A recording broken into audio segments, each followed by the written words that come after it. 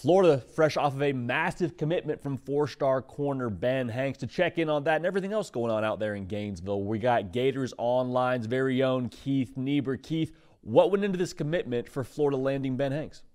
Well, first of all, they have a need at the position, and they've done pretty well at cornerback, especially during the transfer portal season where they picked up Cormani McClain and Jameer Grimsley as transfers. So those were significant, don't get me wrong, but you still have to build through high school recruiting, and Ben Hanks Jr. is one of the top prospects really in the state of Florida. And, if you're the University of Florida, JD, you shouldn't have to leave the state of Florida to find a good defensive back, right? And it just so happened that Ben Hanks not only is in the state of Florida, but he's also a Gators legacy. So it worked out perfectly. This is a guy that maybe a year ago you would have thought Miami's probably the team to beat. But Florida continued to chip away. He built a strong relationship with the new secondary coach, Will Harris. Ben made 2 visits to Gainesville in June, one for his official visit and another for an unofficial visit. During the official visit, he got that full experience, and he really got to bond with the staff and other recruits. When he returned 2 weeks later for an unofficial visit, he got to see more about how the team operates on a day-to-day basis, watching them in organized team activities, better known as OTA. So he really got a true feel for the program. So in the end, he picked Florida not just because he was a legacy, but because he felt comfortable there. They had a need for him there. They made him feel like a priority, but also he felt at home in Gainesville, and I think that was significant too. So really, there were a lot of pieces to this puzzle beyond just the fact that he was a Gators legacy, JD. You brought up something interesting, Keith, that I want to get some more of your thoughts on. With the conversation around Florida staff and Billy Napier, and I know people are split on that, how much do you think Florida will push towards signing day when it comes to getting some of these commitments? If they do have a season where they go out and win 7 games against that, is that kind of the strategy there, or where do you think? It is. The feeling that they feel internally, but as most programs do, hey, they're going to have a strong season. The question, JD, is how many wins? What's the win total that would get people's attention? Okay, 6, 7 wins, you're certainly going to save your job, one would have to imagine.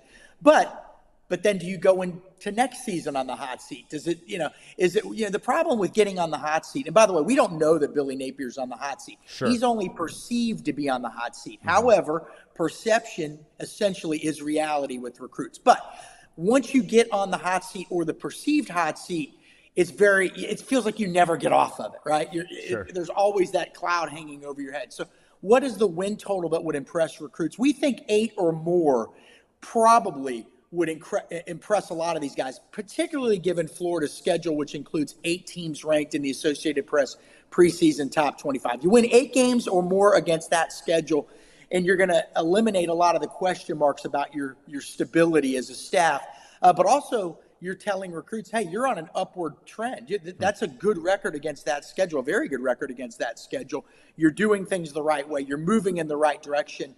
And we've had a lot of recruits say, hey, I'm going to keep an eye on this Florida team this season. I want to see what they do. I like this staff. I just want to know that they're going to be there.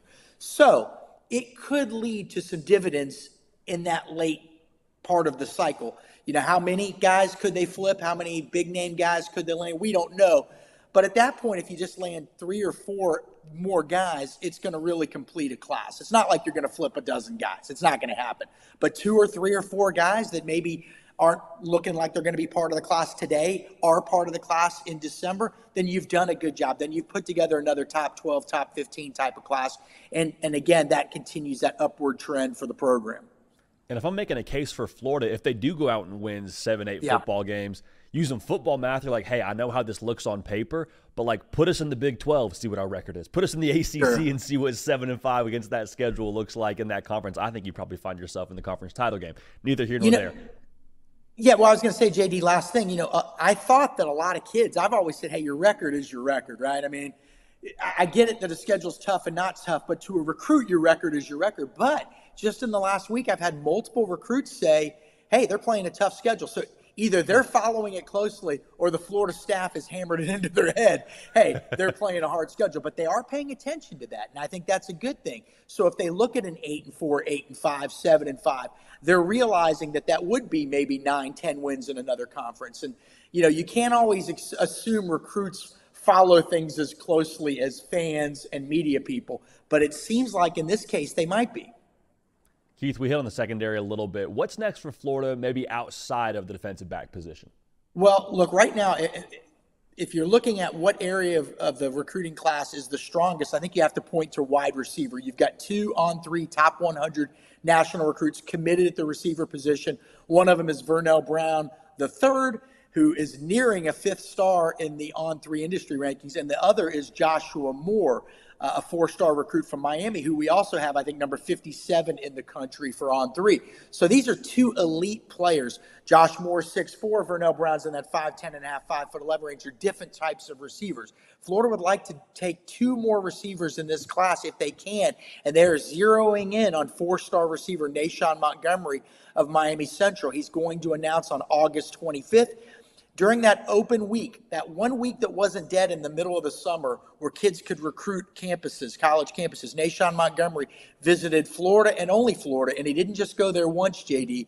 He was in Gainesville twice in a 1-week span. Florida is trending big, and all signs point toward Nashawn Montgomery picking the Florida Gators on August 25th. That would give you 3 high-level receivers in this class to go along with your young quarterback who you signed last year, DJ Lagway. Sometimes people think that you're always going to get those receivers, elite receivers, in the same class with the elite quarterback, but oftentimes you get them the next year. They hear about them so much, then they get to see them a little bit either in spring practice, OTAs, or during games in the fall, and then they say, hey, I want to go play with that guy.